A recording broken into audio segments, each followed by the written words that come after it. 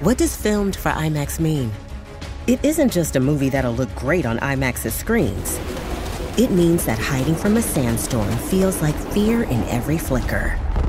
And every triumph is felt in every sound wave. And the things we've only imagined, you can truly experience those too. That's what filmed for IMAX means. Get tickets to experience Dune Part 2 now and IMAX's exclusive expanded aspect ratio. Age of Radio. Coming up, the fellas put their 16s on rock and roll to check out 1986's Best Picture winner, Platoon. Tom Berenger and Willem Dafoe struggle with their terrible faces while Charlie Sheen experiences the joy of drugs. All this and nothing you can actually see this week on For Screen and Country.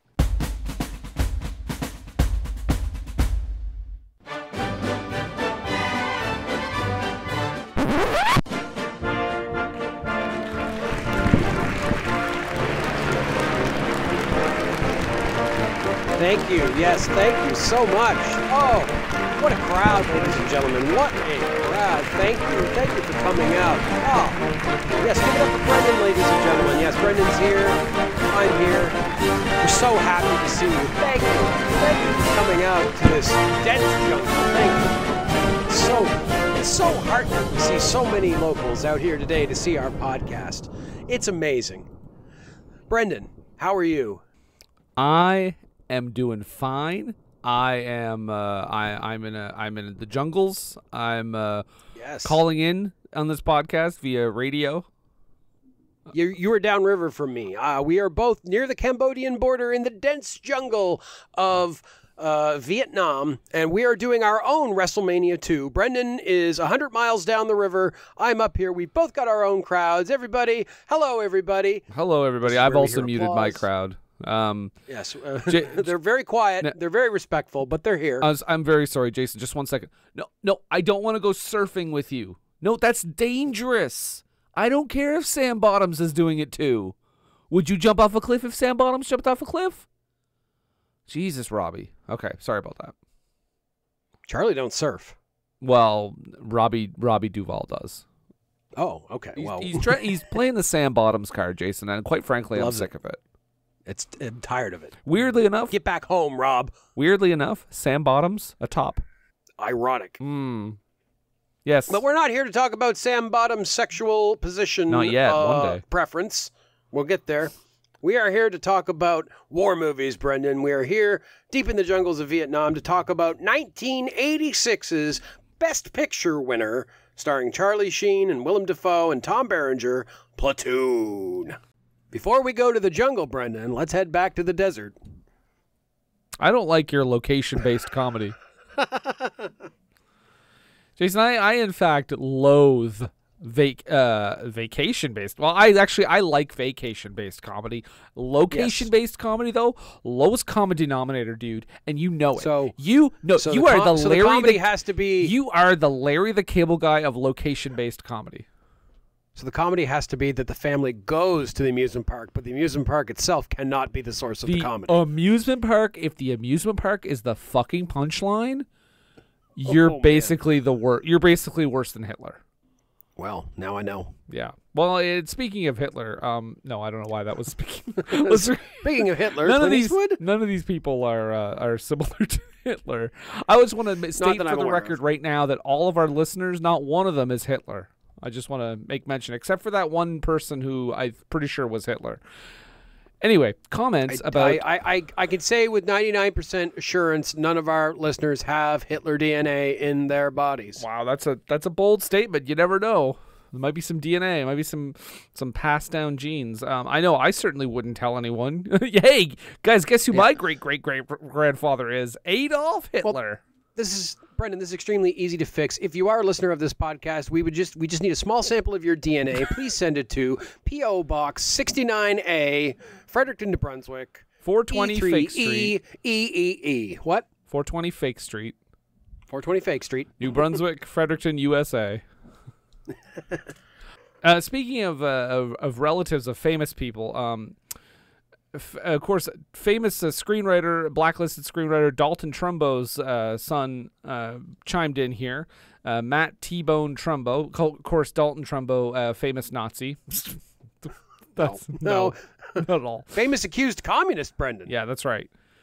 They were all Nazis. Sorry, I'm just a big Joe McCarthy fan. Anyway, Matt T-Bone Trumbo says, I thought it was fantastic.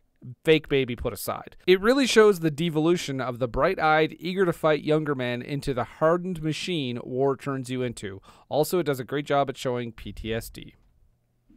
Yes, agreed. That's one of the more positive aspects of this movie, Brendan. And I always like to start with something positive up front, no matter what the people are saying about the movie. But this movie, this is one of the more negative response I think we've gotten to a movie on this podcast. I'm not shocked, though. I had a feeling. No. I had a feeling. Given its kind of controversy and the character on which it is based, I can see. But yes, but you know, some people do like it. Our next comment comes from Kevin McDonald of Kids in the Hall, who writes, yeah, I'm sure it's him. The one thing that sticks out to me about this movie was how quiet the crowd was when the end titles started. You couldn't hear a pin drop. It was that quiet. I haven't seen many movies at the theater where a crowd is completely hushed. Propaganda and a fake baby aside, it's technically well made. Bradley Cooper gives an amazing performance, and it's one of Clint's better directorial efforts.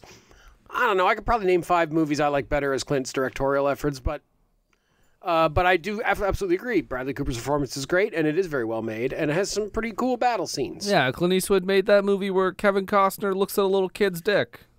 That's a better movie, right? What movie was that? I don't remember, but it sure happened in a movie. Because he's like, I got a small dick, and he's like, let me see, and he's like, that's not that small. And it was That's in a just movie. a little kid dick. What do you expect? It was a very weird moment in an otherwise pretty good movie. Was it called Mr. Mom? Yes, yes. Clint Eastwood's Mr. Mom. Well, I'd say the premise is that he's a man, but he has to do the things that a mom does. Great, Clint. Let's do it. Yeah. I just want to point out real quick, just for the first comment, that's actually a sticking point for me. I don't think it does a very good job of conveying PTSD. I'm just saying. I think it's a little on the nose. It is, but it makes the effort. It at least puts, it makes the effort. Put that on the fucking DVD case, man. That's it. Yes, I want that quote. My quote pasted on the DVD case. It makes the effort. It makes the effort. I mean, the fact that it acknowledges it at all is good, because a lot of times war movies don't. They're more about the thrill of the thrill of combat or whatever. They're not necessarily trying to say something bigger. Obviously, the movies on this list, I think most of them are trying to say something a little more than just combat porn. Yeah. But yeah, it probably could have been handled in a better way. But Brendan, 2015 was a different time. Oh, shut up. Andrew Penn Fitzgerald, he of the Wreck of the Edmund, says, I'm honorably retired from the Army and a gun owner / enthusiast, but after skimming through Kyle's book and reading the New Yorker article on Kyle's habit of exaggerating and even making up stories out of whole cloth, I didn't want to spend a dime on his books or Clint's movie, which is understandable. Even beyond Kyle's lying is that he lied and bragged about killing and straight-up murder here in the U.S., and he talks about recently read an incredibly well footnoted book, including a lot of real SEALs as sources, not the animals, on the violent culture that some in SEAL Team 6 and others like Kyle fell prey to or helped create. Chris Kyle is an example of the worst of Navy SEALs, not the best. The entire climax of the movie of him killing the deadly enemy sniper at long range is absolute fiction. Yeah. No, clearly. And we talked about that on the podcast. That's what we do. No, that's something that can often happen in the military, because you're trying to foster a culture that is a fighting culture, because that's what the military does, right? That's their ultimate job, is they got to fight. But some people take it too far and they turn it into like just abuse. And at one time that was how militaries kind of ran, but it's not, it's not really helpful. Especially if you want a person to have any chance of returning to civilian life intact. Yeah. Well, but I'm no expert. But so. Jason, these aren't all that hateful. I'm sure Robert James Cole has some lovely things to say about this movie, right? Well, no, why not? By the way, it was nice to hear from Andrew Fitzgerald, an actual veteran. Yeah. Appreciate input from people that have actual expertise in this. And I hope you like area. my Wreck of the Edmund joke. Oh, I'm sure he loved it. Yeah, Robert James Cole. Robert James Cole Oh, Robert James Call, or Bob Jim, as we call him. It's an awful piece of jingoistic propaganda. Bradley Cooper does a decent acting job, but I don't think it should be celebrated in any capacity. I generally think every movie has merit, but this one I have difficulty finding the merit.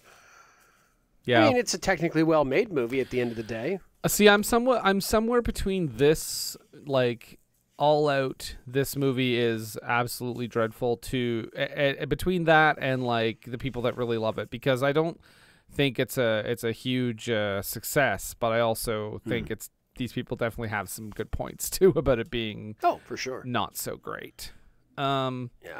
Jason, we have our old pal Sharon Horwath, who hasn't seen this movie, but she does tell us that the only thing I have ever known about it is the fakest baby I've ever seen in anything. Yeah, it's a meme in of itself, so that's understandable, Sharon, but thank you for letting us know. Yes. Our next comment comes from another member of the military, the old Sergeant Charger, Williams Holt. I can't say for you that he's a part of real military. He may be part of the KISS Army. And he writes, I was waiting for the part where he said he went to the Superdome during Katrina and sniped American civilian looters. The movie itself was certainly a well-made propaganda piece. Much like Sound of Freedom, it takes liberties with the story of the subject matter as well. And the ending is so star-spangled over the top, it completely ruined any good that came before it. But man, did it crank with business in January 2015. Yeah, and I don't know if this is on the level of like Sound of Freedom in terms of like a movie that I would avoid, because that just sounds like I don't want any of that. I'm actually fascinated to see that and see like how well it is made. Well, good luck, dude, because I don't know if you heard, but the theaters are shutting it down. They're turning down the AC. They're cutting out scenes. They're making it difficult for you to watch truth. It's funny, and I think part of the reason, and for real, part of the reason why there are empty theaters with this movie playing is that interest groups bought up a lot of tickets to give them away, and they just didn't give them away. Oh, not even interest groups. Angel Studios, which is hilariously the name of the studio, encouraged just people to buy a bunch of them and give them to the theaters to distribute them. And yeah, that's what's happening. It looks like nobody's there, but because people bought them in bulk for no one, it's racking up all these crazy box office numbers, which is like, on one hand, I'm like, that's so slimy. But on the other hand, I'm like, why don't more people do this? I mean, it doesn't matter if they're watching the movie as long as the money's coming in, You want to get the message out there, guys. You got to get those people to stop going to the Pizza Huts. That's what they'd say, but they don't really care. And just as long as the money comes in, they're happy. Yeah, and you know, we got to support a hero like Tim Ballard. Oh, excuse me, I just threw up on my mouth a little bit. Last comment, Jason, comes from Joe Birch, and I think this sums it up. It's such a celebration of killing people that it made me feel ill. And that's a strong comment, because I mean, aren't most war movies to some extent, whether intentionally or not, a celebration of killing war people, like killing war people, war people.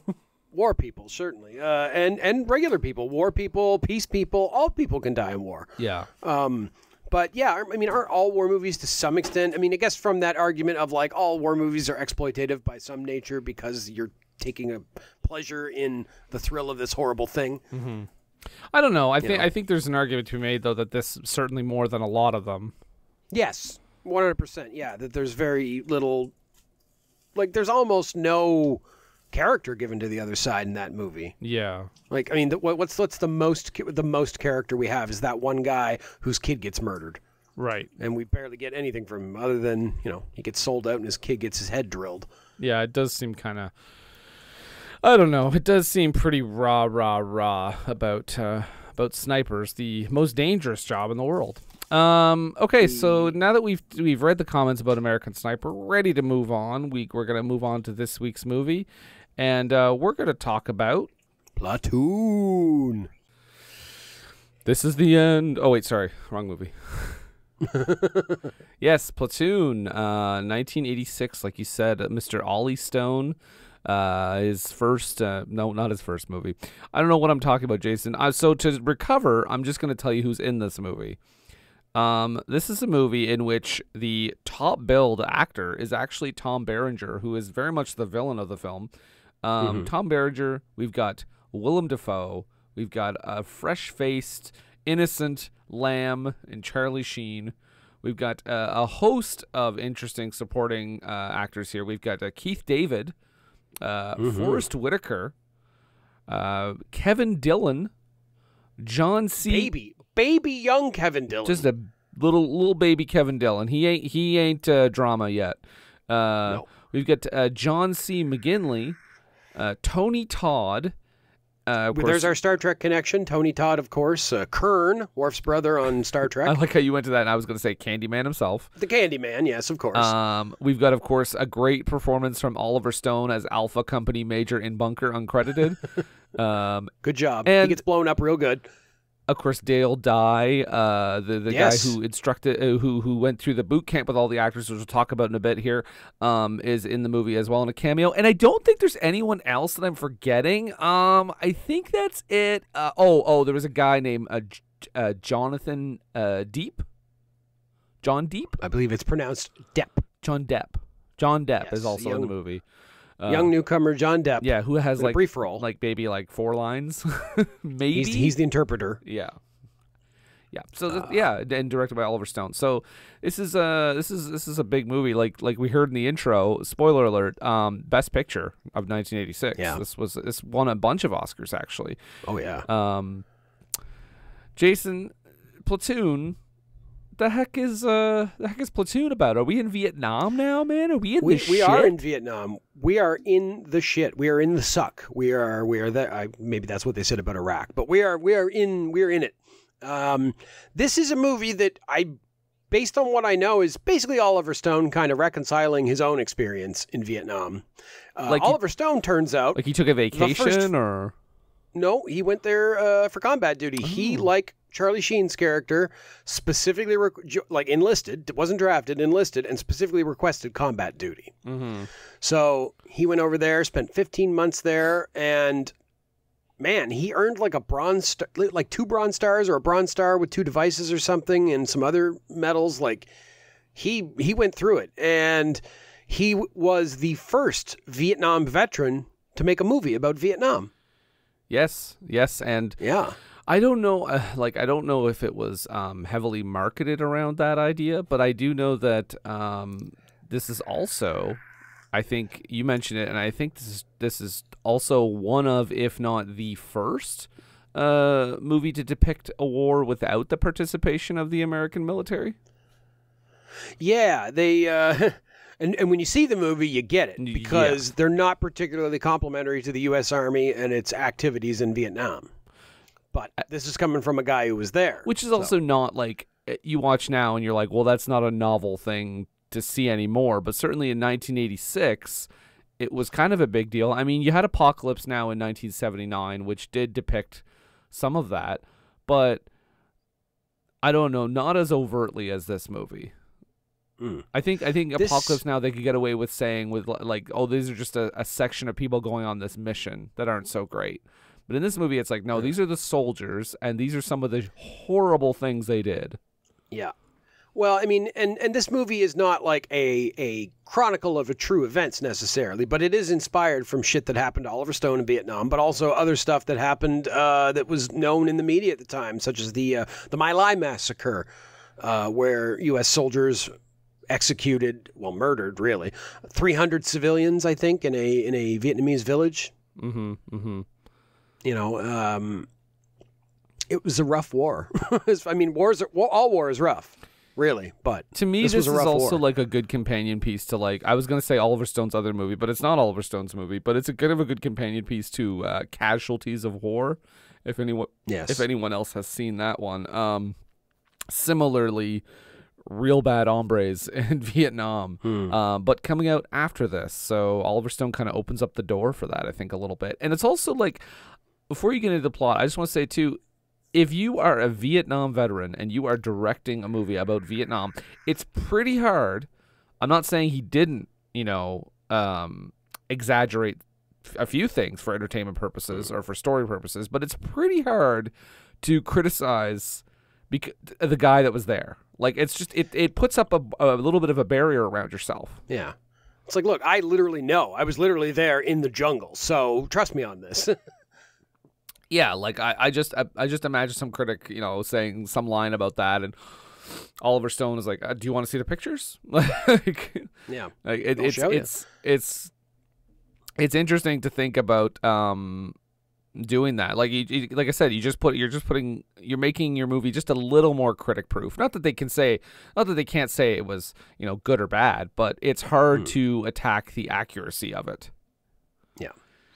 So this movie is pretty much the chronicle of our main character's journey from fresh recruit, dropped out of college to join the Army because, of course, in college you got deferment, so you didn't have to go until you were done. Dropped out of college to join the Army and showed up in Vietnam and wasn't quite prepared for what he was in for. And we see his arc throughout the movie from this green newbie who, you know, throws up at the first sight of a dead Vietnamese soldier to this hardened battle veteran who's being evacuated out finally after he's been injured. Yes, and this man, of course, is Chris Taylor, as played by Charlie Sheen. Yes.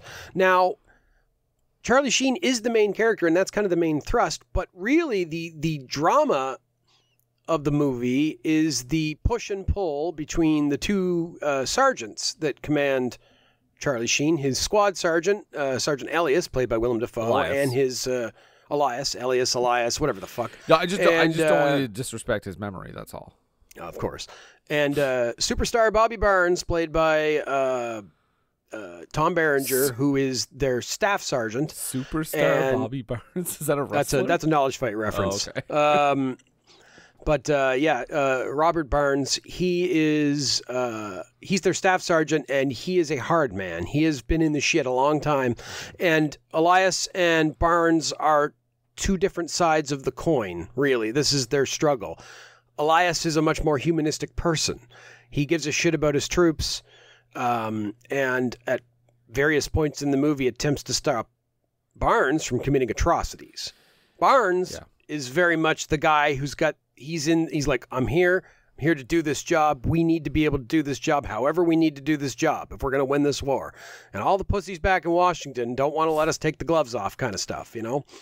Whereas, like I say, Elias is much more about like, no, we don't just murder people or rape people. And that's one of the most interesting things right away is that Oliver Stone went against type for casting for that, because Dafoe very much at the time, and like still known for playing villains. Like you see Willem Dafoe and you're like, oh fuck, what's he up to? And Tom Berenger at the time very much playing heroic characters and like good guys for the most part. So casting them as in the opposite roles is a very interesting thing, and it also makes it like more alarming when you see some of the stuff that Berenger does, and it's nice to see Dafoe kind of in a sweeter role. Yeah. I mean, and the performances in this movie, I mean, well, they're both, everybody's great. Yeah, but god damn it, Tom Berenger deserved an Oscar for this movie. I don't know if he got it, but he deserved it. Well, I'm going to tell you so good right now, the other person that stands out to me, you know, we listed all those supporting actors, and a lot of them don't have like a lot of screen time, but John C. McGinley, man. Yes. He brings it in this movie. I don't think I've ever seen a performance quite like that from him. He's intense as fuck. And of course, John is a favorite of Oliver Stone's. We remember him from Wall Street, of course. But you know, he is intense as fuck in this movie. And I'm wondering if his character is supposed to be like a speed addict, like a stimulant addict, because he's got that vibe to him. He does, and I think being very jerky and bouncy and you know, just always up. He's always been a great character actor too. I think younger fans would know him as well, obviously from Scrubs. Yes, Dr. Cox on Scrubs. You may also know him from Office Space. But just a great, like, a guy who's been around for a long time. Just a great character actor, and by all accounts, everybody really likes working with him. So that's good. And of course, this movie features the coolest motherfucker on the planet, Keith David. Keith David's great. And is playing King in this movie, and he's just a pleasure to watch whenever he's on screen. Oh, Keith David, he's just so fun. Like everybody else is good. Like there's no real weak points. I think Kevin Dillon, when he does his kind of switch, is terrifying. He is. He's one of the most terrifying things in this movie. When he fucking caves in that woman's head with his rifle butt, or not woman, the boy. Kid, the clearly intellectually disabled boy. Yes. It's fucked. Well, because again, I think an intentional thing is to make him the most fresh-faced kind of character, just snapping. Like he starts out like, you know, when you first see him, he's not great. Like he's pretty. I mean, he's on Barnes' squad, right? He can't be that great. But when he does that, that's like the tipping point. I wrote down like when you see that. That's like throughout the movie when you see like Taylor, like Charlie Sheen, start to be affected by stuff, and he gets close to reaching that line. Bunny, like Kevin Dillon's character, is the one that is the version of Sheen that crosses that line. Like he just does it. It's not even that he like snaps so much. It's just that he's into it. Oh yeah, that's what I mean. He's the guy saying, let's waste this whole village. Let's do it. And he's encouraging him to shoot the old lady or shoot the intellectually disabled kid. Like, do it, man. Do it. Waste him. Well, when he kills that kid, he even says, like, oh, man, I ain't never seen brains like that. Yeah. In like a I'm impressed by this kind of way. Yes. And it's shocking because there's no regret. It's just like, wow, did you see that? Jason, this movie this is a long way from Hacksaw Ridge and American Sniper. This is a movie in which there is no glory here. There is no patriotism. There is no look at these heroes. This is grimy. This is gritty. This is gross. This is nasty.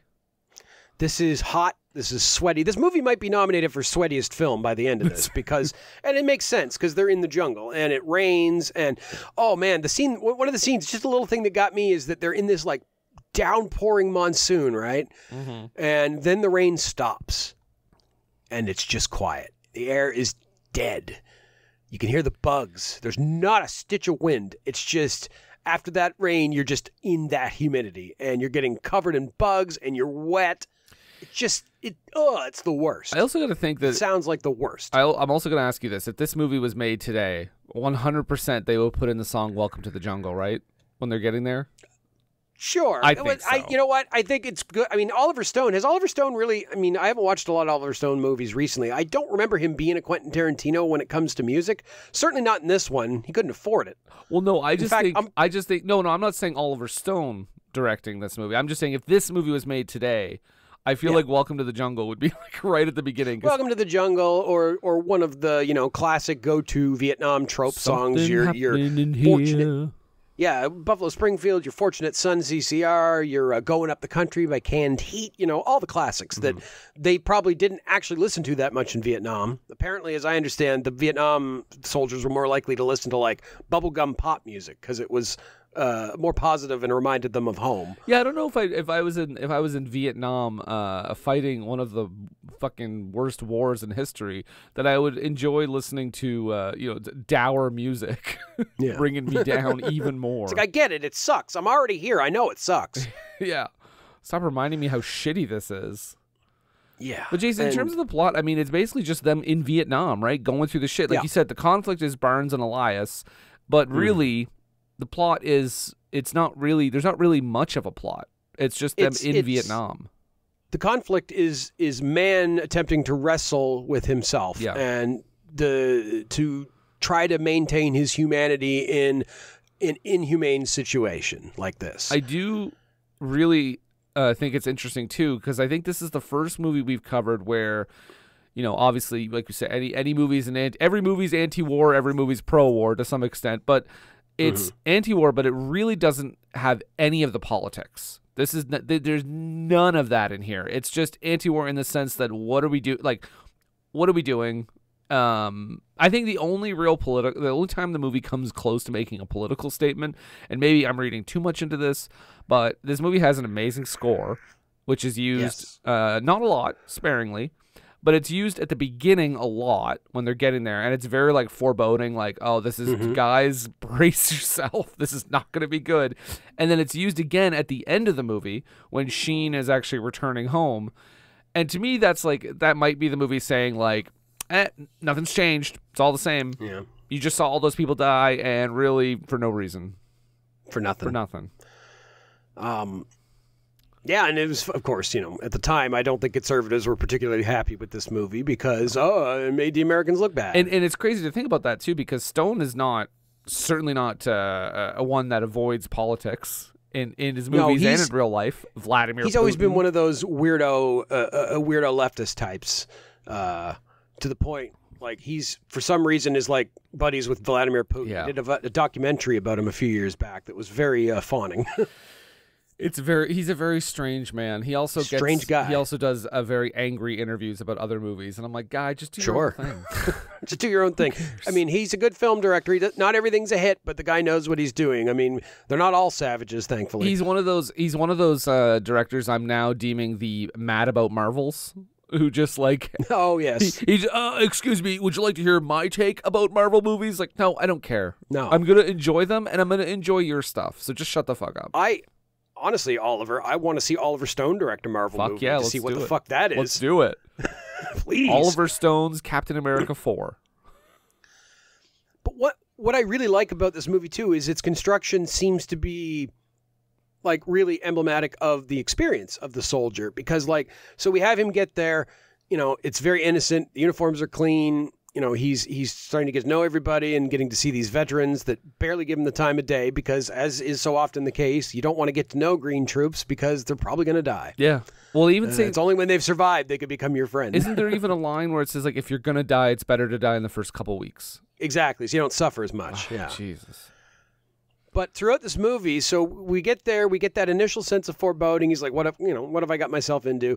He gets out there for the first time, the marching, the heat, just the physical act of being there is just crushing him. Yeah. So he's experiencing that and getting dragged along, and then he sees his first dead body, so we have that moment. And then we have that bit of the movie where it's like he's getting to know the soldiers. We get a lot of like really good macho-ass dialogue between them. Not like Predator-level macho, but more realistic macho. Yeah, everybody has time to bleed in this movie. Yes, there's a lot of great lines. And so he's, you know, we're experiencing that process of getting to know the unit. But then as the movie goes on, when we have that first big combat scene, and it's just, you know, it freaks the fuck out of him as well as anybody else who's new. And of course, the new guy that comes in with them dies, but then the movie continues going, and then we get to those points where we start seeing the atrocities start to happen, the village scene and everything. And that's when the movie starts to become actually shocking to me. Like, we've been worked up to this point. It's been kind of, you know, standard war movie stuff.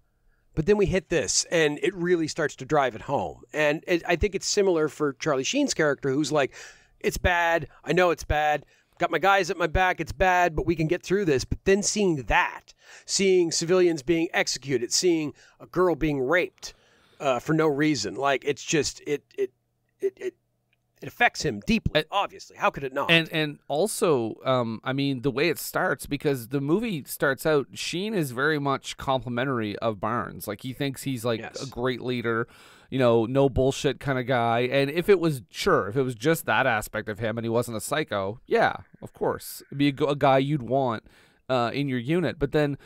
And then they even say, like, you know, they find one of their soldier buddies who's been killed and strung up as like a display. Yeah. And their revenge is to go into this village, which probably has nothing to do with any of this. Most likely. And if they are providing food and weapons for the Viet Cong, they're certainly doing it under duress. Like, they're not there to be like, yeah, go Viet Cong, we love this war. Like, and of course, they go into this village as revenge, and Taylor, like Sheen, says in the voiceover, you know, that day we loved him. That day we loved Barnes. He was our guy because he was leading the charge. And it starts out very much like that. They go in, and it's almost like the movie is like, it's almost like a different movie at first, because you're like, oh, yeah, revenge. Yeah, let's do this. And he's like, fuck you, you're helping the Viet Cong. But then the switch, I think, is when Bunny gets involved. And when you see that kid that has one leg and obviously, like you said, developmentally disabled, and Bunny just like caves in his head, and that's when you're like, oh, hold on a second. And then you see and then the scene where Barnes just murders that old woman, shoots her in the head. Yeah. For just because she won't yelling. Shut up. Yeah. For getting upset because they just killed her son. It's insane. And that's when you're like, oh. And they burn down the entire village, lead some of them away as prisoners. Who knows what happened to those people? But because you never see them again. But they burn down the entire village, and you're right. That is the point in the movie where you're like, "Oh shit!" Like, okay, this is different than every other war. This is chaos and craziness. I mean, I mean, war is hell, right? Yeah. Across the board, war is always bad. But you wonder sometimes, like, were they torching entire villages in World War II? I don't know. Maybe I wouldn't be surprised in the Japanese side on both combatants sides. I don't know about in Europe though. I mean, they must have. Sure. I mean, we bombed the shit out of entire cities, so burning down a village isn't that crazy. I mean, surely many, many innocent people died in the other wars, but oh yeah, there's something about this one that's just so much more malicious and vicious, and like just like you said, there's a scene. It's very quick, but Oliver Stone based this on something he witnessed with his own 2 eyes. There's a scene where Sheen has to actually come in and pick up a young girl because 2 of the soldiers are trying to rape her. Just like casually in the middle of the open field. Yeah, and they like, what are you, lame-o? Yeah. And you could, and what gets me about that scene, Jason, is when they cut to the other soldier who was about to do it, and there's a look in his eyes that's just like, he's keyed in. It's terrifying. Yeah. Yeah, and that is sort of based on, I'm sure that happened a million times. Well, Stone said he saw that specifically. Like, he specifically had to step in. But there was also an incident. I think it's the incident at Hill 130 or 164 or something. I'd have to look it up to be sure. This might be what Casualties of War is based on. Yes, exactly. It was where a squad raped a girl and then killed her, and one of the members of the squad was not having it, and he reported it. And despite death threats and stuff, like, he eventually got justice done, and these guys did get put in prison. That is what that other movie is about for sure. Yeah. That's one of the craziest things about war is trying to be an ethical soldier, trying to be a soldier who follows the rules of war, because your commander isn't necessarily always going to give you a legal order, but it's your duty as a soldier to refuse any illegal order. Mm-hmm. And refusing that illegal order, it might get you shot, depending on who your commander is. But you got to do it. Well, and maybe but a lot of guys don't just like, oh, boss says do it, we do it. And Tom Berenger even makes that point at one point where he talks about the machinery. He's like, I don't care what you do, but you got to follow orders, because if the machine breaks down, then we break down. Yeah. Which again, I think the scariest thing about him, and I think maybe we should talk about Barnes and Elias here at this point, but the scariest thing about Barnes is that some of the stuff he says in a different context makes sense. Like the stuff where he's saying, like you said, if there's a break in the machine, everything breaks down, which is kind of true. He is looking at this from a strictly practical, realist perspective. But he also does a lot of psychopathic things. Oh yes, and that I think comes from just the insanity of being there for as long as he has, and a guy who's clearly been through the shit, the guy whose face is all fucked up. Oh yeah, there's from injuries that he's got. So many scars on his face, and almost to the point where he can barely, like, he doesn't really emote in any way. He's pretty stern, but like even if he did, I don't think you could even tell. Like, that's how messed up it is. It looks like his face looks like a fucking jigsaw puzzle. Yeah, it's like his emotions are long gone from him. Yeah. I do like the scene where he's in the bunker with them and he comes in and he's like, well, you boys smoking that stuff. I don't need that stuff. And then proceeds to take a huge swig of whiskey out of his bottle. Mm-hmm. Well, he also takes a huge puff too. He does eventually, yes. I'm not sure. By the way, we'll talk about this, but I'm not sure if they're just smoking weed or if there's some opium in there, because I saw some opium. They look like opium pipes. I don't think they were just smoking weed. But okay, so Barnes is, like you said, he's clearly been there a long ass time. They even talk about like how much he's been shot at and like grenades blown up near his face. And at one point, one of the soldiers says, the only one that's gonna kill Barnes is Barnes. Like, you're not gonna take him out. And then on the opposite side, of course, we have Elias, played by Willem Dafoe, another phenomenal performance. Oh yes. Who I read a lot of articles that he's very much like a Jesus figure, like a Christ figure. I mean, there's even that pose, right? The crucified pose. But I don't know. I don't know that I'm fully on board with that. I do think that because the interesting thing is, so Dafoe's pose, the famous pose from the poster, was improvised. It wasn't in the script. So of course to get to that. Dafoe is obviously the polar opposite of Barnes. He is very much looking out for his guys as much as possible, but he's not going to commit war atrocities to get there. Honestly, Brendan, I think they both give a shit about their guys, but in different ways. Sure. And show it in different ways. Yeah. Well, I think Barnes cares less about Dafoe's squad. Yes. Like, clearly. He does care about his own guys. He's always telling him, like, you know, put your guys out there. Put your guys out there. And I want, you know, Elias has to be, at some points, being like, I only have 5 men at this point. Like, they can't guard that huge stretch of land that you want them to be at. Yeah. But eventually, Elias, much like we talked about that happens in Casualties of War, he reports Barnes for killing that woman and raiding that village and, you know, all the atrocities they committed. And even having not seen the movie, when I first saw this, I said, oh, there's Elias's death certificate right there, because Barnes is certainly not above getting revenge or protecting himself from from any kind of prosecution. Yeah. So as he's kind of reporting it, you know, the guy even says, you're both on ceasefire. The commander, he's like, look, we'll deal with this after the battle. Yeah. Okay, sure. Yeah, we will. But he says you're both on ceasefire. So does that mean that he didn't want either of them to have guns during the battle? No. It meant he wanted them to stop fucking fighting with each other. Oh, okay. You're on ceasefire. Like, he's telling them to knock it off. Because I was like, their job. When I thought that was it, I was like, whoa, so you're just gonna let them both get killed? But then, you know, obviously Elias goes off and Barnes finds him and shoots him. And then we get the scene where they're taking off in the helicopters. He tells Taylor, he tells Sheen, like, yeah, Elias died. Barnes is a lot of things, not a good liar. They take off in the helicopters and they see Elias and they're coming back around. You think in many other war movies, they come back around and make a heroic rescue, but this is not what happens. There's too many Viet Cong soldiers. They shoot up Elias, and he does that pose where he reaches his arms out up into the sky and falls. That famous poster pose. Yeah, it's the poster. It's a big spoiler on the poster. Although I guess you can't tell he's being shot. But you can't tell who it is. Or who it is, yeah. But apparently Willem Dafoe improvised that because his idea was that Elias is like, knows he's fucked. He's dying. And this is like his last ditch effort. Like it's a ridiculous idea to think about in your head. But as you're dying, he says in his head, he's literally reaching for the helicopter. Like, he's just trying to get there. And that was his idea of putting his hands. It's not a Jesus thing. It's not like I'm being crucified for your sins kind of thing. But I can get how that's the reading of it. But that's not what they put into it. I see that. And you know what? That didn't occur to me. I didn't see it as an allegory for crucifixion at all. It didn't occur to me. Yeah. I can see why people would think that now that you've explained it to me. But that did not occur to me at all. But I think also just the way he's presented as so good and pure kind of helps too. Like, we should talk about the drug tent.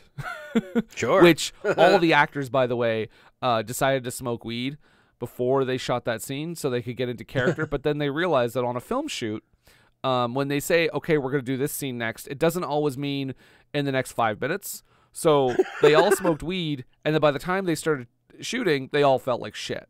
Because they all fell asleep. Yeah, they were all just really tired and not high and just groggy. Yeah.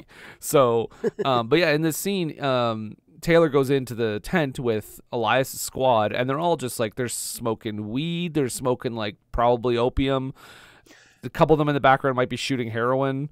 Well, yeah, and there's a reference to that because when Tony Todd's character, somebody says to him like, if it's because you keep shooting that shit, like, right? Talking about because he's one of these guys that does whatever. Oh, he's just and I did mention another actor, Francesco Quinn, plays a character named Raw, and there's a scene where he literally reaches into a Viet Cong soldier's pocket and takes heroin and puts it in his pocket. Oh, that's what it was? He grabbed something. I didn't know if it was supposed to be cash or what. No, it was drugs. I only knew because I read it, because I was also confused at what that was. But yeah, so this whole scene, it's a little homoerotic, right? Oh, yeah. Well, they're all sweaty and shirtless, and they're partying, and there's no women there. But I think we're kind of saying something here. I mean, I definitely get that feeling, especially from the way Willem Dafoe looks at Charlie Sheen's character and kind of gives him a little wave when he comes in, and then offers him the shotgun, which is a very intimate thing, very phallic. Because very phallic. Willem Dafoe takes the weed smoke, blows it into the gun, which Sheen then inhales. Like he literally, it's literally like when you a French cigarette when you. Well, that's I don't know if it's because of this movie or because of Vietnam, but doing that. Taking in like a hit and blowing it through a tube into somebody else's mouth is called a shotgun. Oh, okay. In weed culture.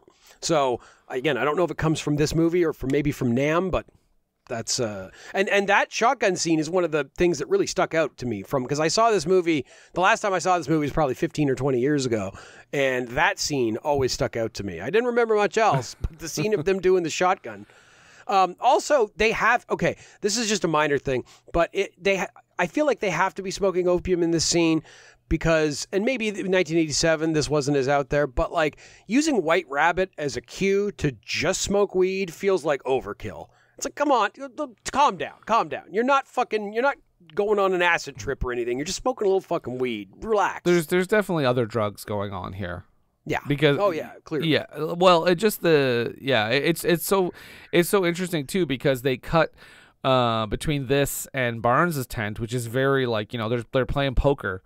And they're drinking though, so it's interesting. Drinking and judging the other guys for having drug party. Right. It's like they're having drugs and they're drinking. So really, they're doing the same thing, just in a different way, I guess. It's also again just to go back to that moment of Tony Todd being accused of shooting up too much.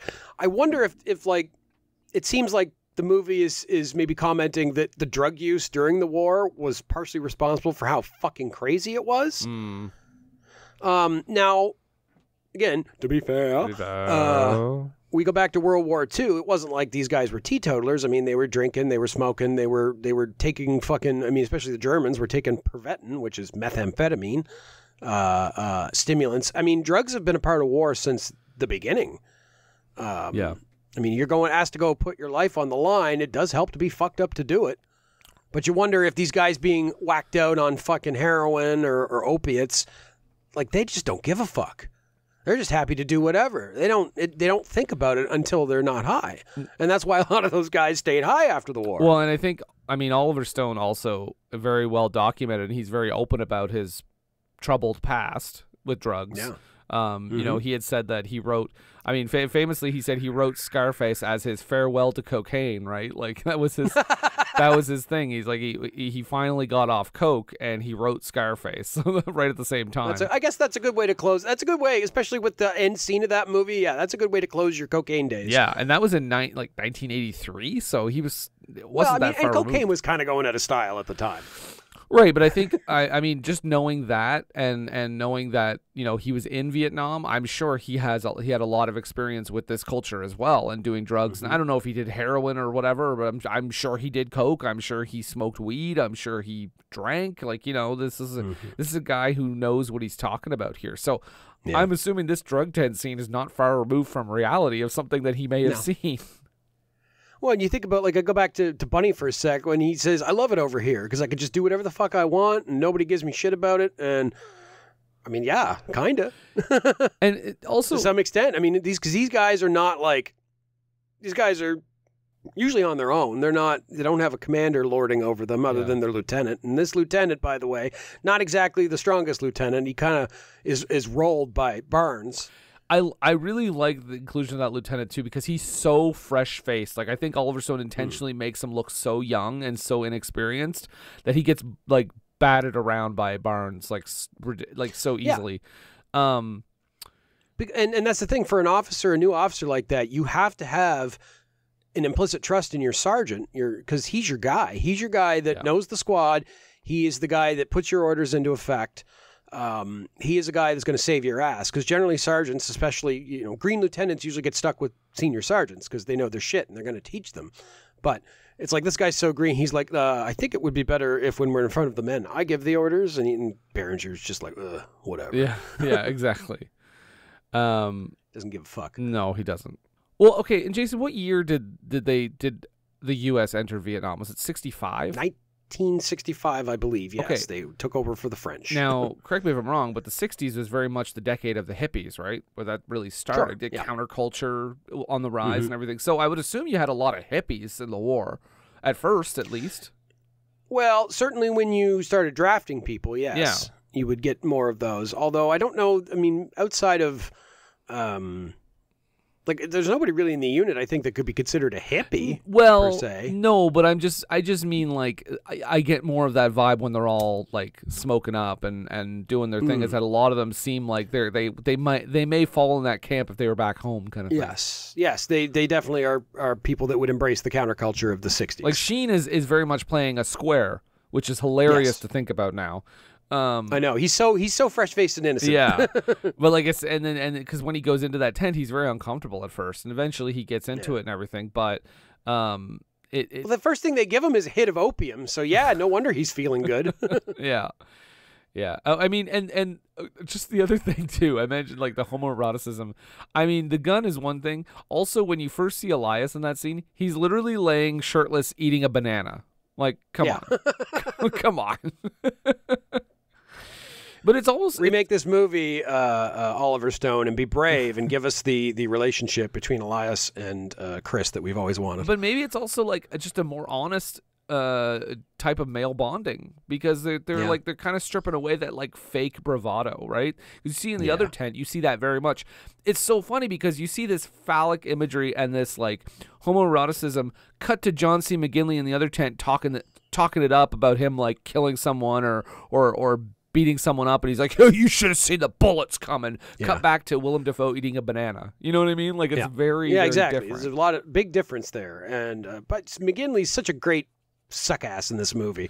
He's just always sucking up to Berenger, I think, because he just wants to go home. And there's so much more to his character too, though, because later on he starts to say like, hey, I could use a few days, and Berenger's like, no, we need you. We need you, and I think he doesn't turn on Berenger for sure. But I feel like if Barnes had survived later in the movie, I think you'd see McGinley switch, because he starts to get more like, oh, what am I doing? He even and he doesn't cross the line, I will say. He's one of the he's like the only one, I think, on Barnes' squad who doesn't fully cross the line. He doesn't like shoot an innocent. He doesn't like try to rape someone. Like he's very much like he's disturbed by Bunny. Like he's standing in the doorway being like, what the hell is going on? Yeah. He's very much all talk, is what I'm saying.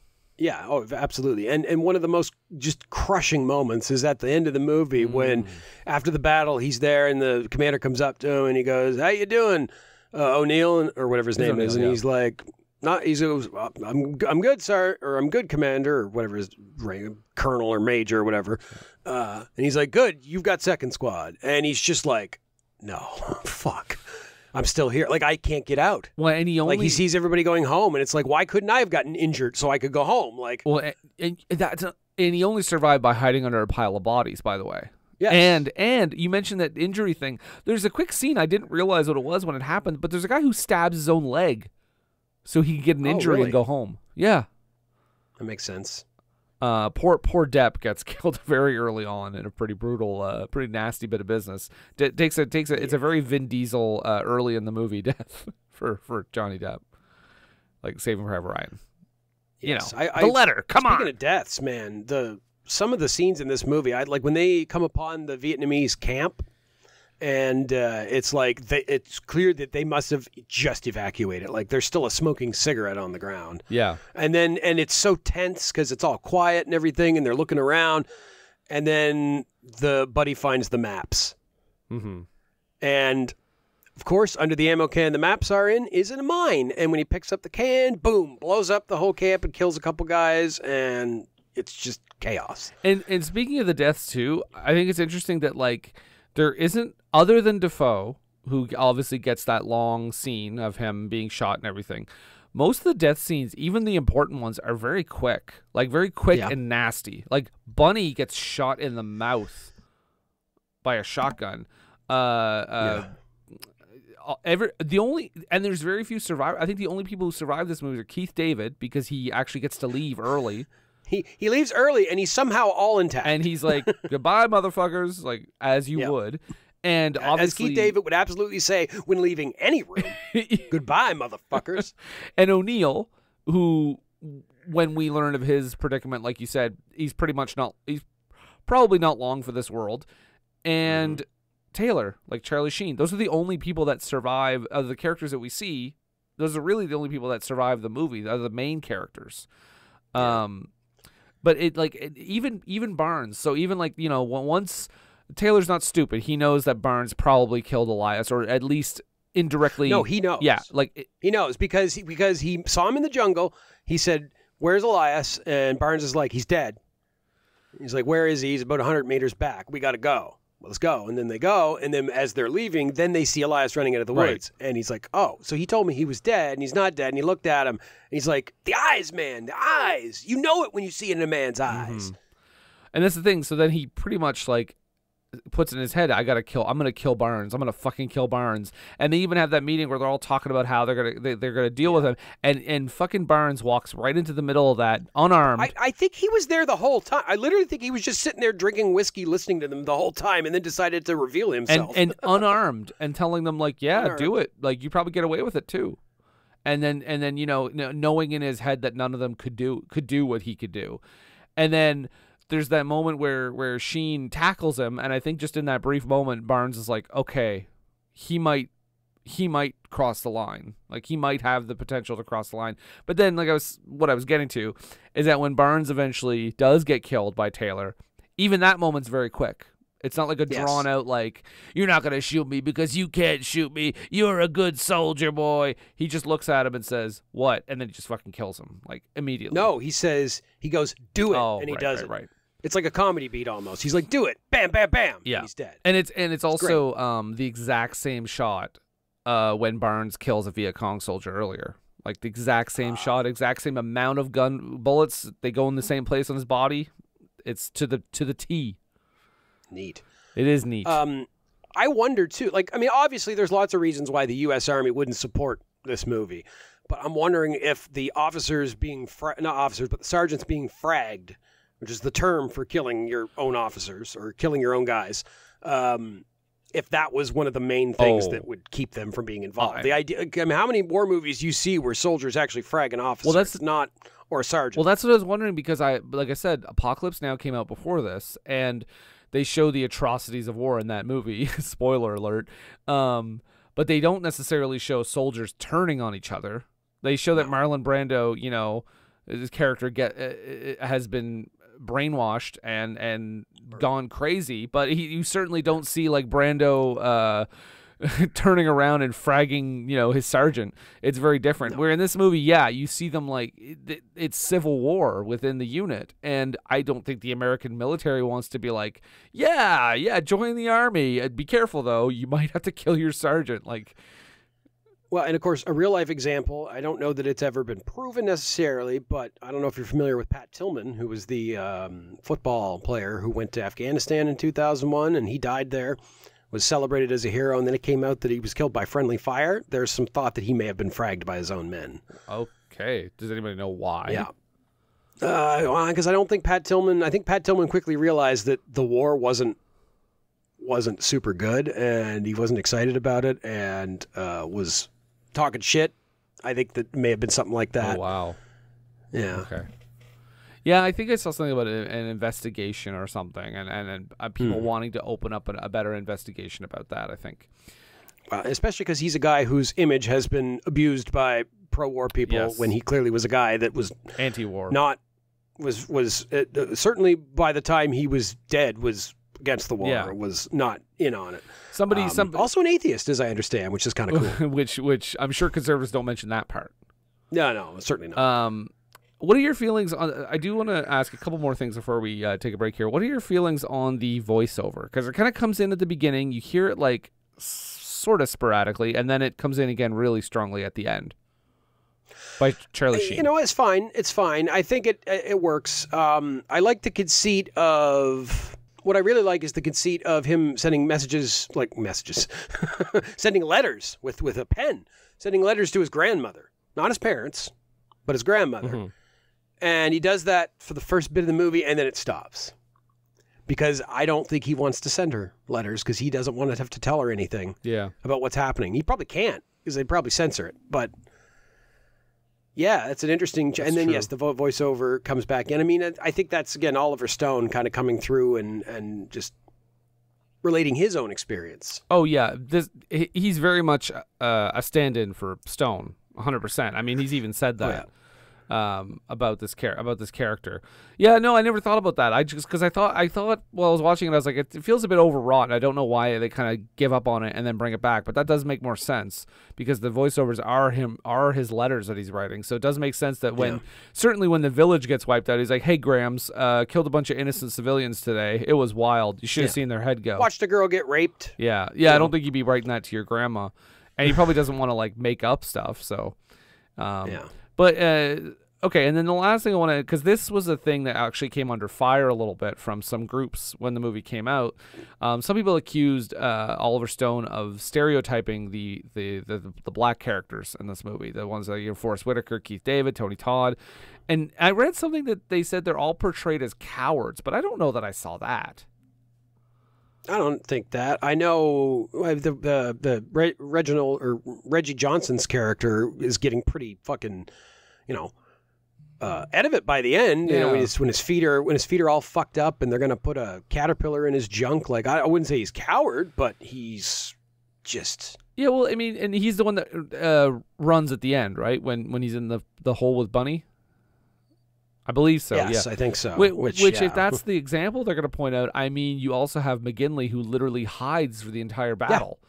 Hides under a pile of bodies, which, again, in war, as they say in the movie, in war, there are no cowards. Like, you do what you got to do to live and fight another day. Yeah, and if they're going to use the example of Keith David, like, getting away, it's like, well, he got to go home. I mean, he's not being a coward. None of them would have stuck around. Maybe Barnes would have, but none of them would have fucking stuck around, I think, at that point. It wasn't like World War II. It was, they were willing to get the fuck out of there because it was just awful. Oh, if Taylor had not killed Barnes would just die there by some other means. I'm sure of it. No doubt. He'd go back and he'd see a bunch of cereal. He'd be even angrier than Jeremy Renner. I'll tell you that. Absolutely. No, I think he was a guy with a death wish. Ultimately, I think he was a guy that knew he wasn't going to make it out of Vietnam, and he was going to do his job how he saw fit and fuck the world. Yeah. But yeah, a man that had done so much terrible shit that I don't think his plan was to get out at all. Yeah. All right. Well, Jason, is there any other big things you want to discuss before we go into our bits and our bombs? Nope. We're good to go. All right. Well, we're going to take a brief break then, and we will be right back. Hey, this is Charlie Sheen, Age of Radio. Check it out.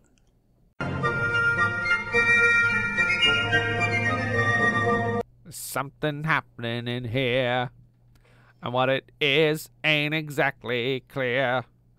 We got bits and bombs over here. And Brendan and Jason are sitting over there. We gotta stop. Hey, bits and bombs. Everybody's reading their bits and bombs. Action. We set it up front. I'll just reiterate. Stacked fucking cast. Not a lady in sight. Not one. Oh, wait, no, there is one. The old woman in the village. Right. Okay, yes, and yes. So does this pass the Bechdel test, Jason? Well, I mean, I assume those women were talking about stuff that wasn't just about other men, so sure. I don't think she talks with another woman, so I think it already fails. Rejoice, O young man, in thy youth. That's the quote that the movie opens up with, which I think is interesting. I wonder if like a bunch of people going to see like a quote-unquote kick-ass war movie saw this and they were like, what the fuck? I just want to see some shit blow up, man. It's just like, fuck it, I'm going out to rejoice. I'm done with this movie. Can you imagine like those like the macho guys that go to see this though in the 80s? I'm sure some people didn't know. And they see the drug tent scene and they're just like, what the fuck is this shit? Or they're like, dude, that Vietnam's awesome. Yeah. They got all the drugs. I'd be like Oliver North seeing this movie being like, ban it. I wonder if Tom Berenger's face was fucked up, like he was given so many scars because they tried to make him look more evil than Willem Dafoe. Oh, I'm sure, because Dafoe is, like we said many times in this episode, these words, but Dafoe is fresh-faced.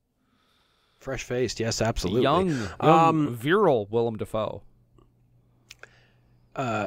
Interestingly, Chris points out that at one point in his voiceover about these guys he's serving with, they're the end-of-line guys. They're poor. They're unwanted. They're the usual shit. They're the poor people that do all the fighting for the rich people. Mm-hmm. And at one point, he's like, they're like, why'd you join up? You don't seem like you need to be here. You seem like a pretty rich guy, or you seem like a rich boy or something. And he's like, look, the poor shouldn't be the only ones to fight this war. You know, the rich people should have to do it too. And he's like, boy, that's a rich guy's opinion right there. That's a rich guy thing.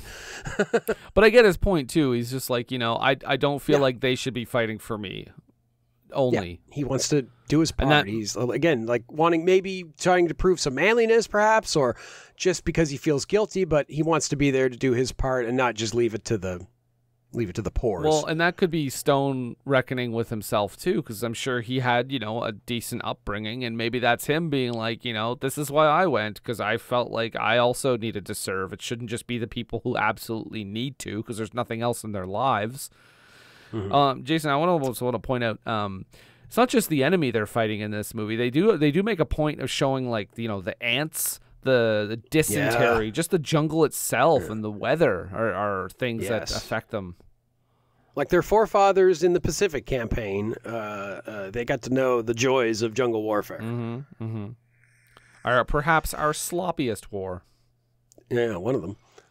Speaking of sloppy, one of the lines I really like is when they're talking about, I think Bunny's like, I'm going to get me some pussy. And then the buddy's like, only pussy you get is going to be willed to you. It's just such a funny line. This line, again, this movie is full of so many great lines, but not not quite to a Predator level. They do feel genuine, but it's a lot of macho bullshit, and it's entertaining.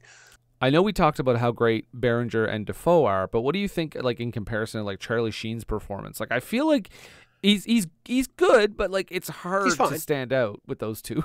He has to be the everyman that anchors the movie, right? He's the guy whose perspective we're seeing. He can't be too out there, and in that way, Charlie Sheen is great. I mean, he does the job. Yeah. I mean, but he doesn't need to do much more than kind of be himself in that position and react how he might react. I was impressed that watching it now, I didn't get distracted, because every time I see Charlie Sheen, most of the time, I think of like parody movies.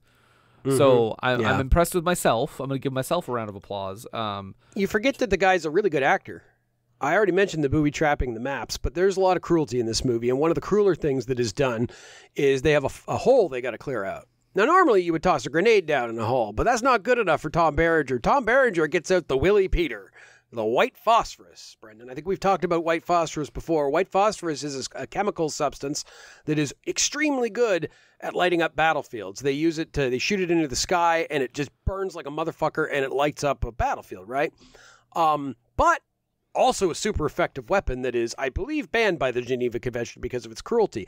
And old Tom Berenger takes a whiskey Peter, he pops it, and he tosses it in the hole, and uses that to clear out the hole. And that is insane, because that stuff just burns and burns and burns. Mm-hmm. And there's no escape for those people in that hole. That is a horrible, terrible, just excruciating death.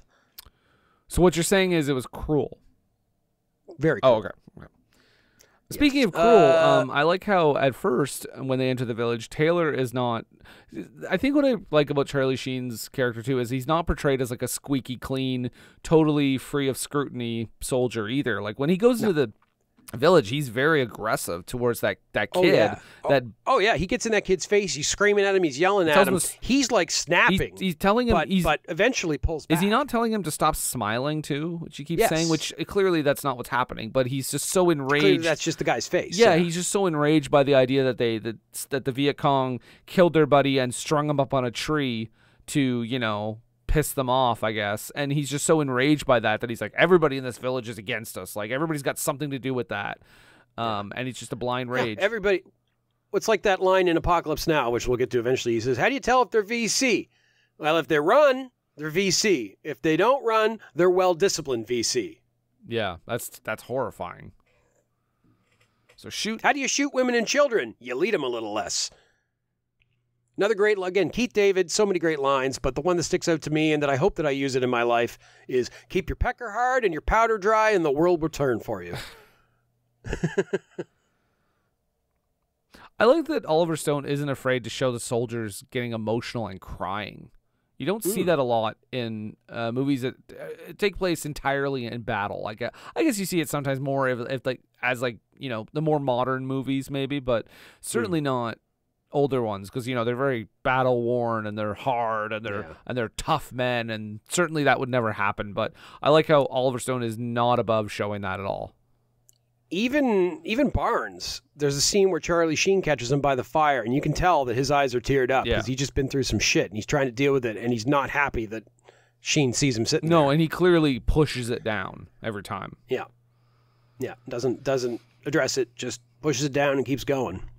There's also nothing heroic about the way they had to kill some of these Viet Cong soldiers. I mean, like, you're seeing, like, gun butts to the head. You're seeing, like, just random horrible gunshots. People are stabbed and kicked and everything. Like, it's very... It's such a fucked up environment because you can't see anything. Like, especially if you're fighting at night. Like, the only thing you're going to see is, like, the muzzle flashes, right?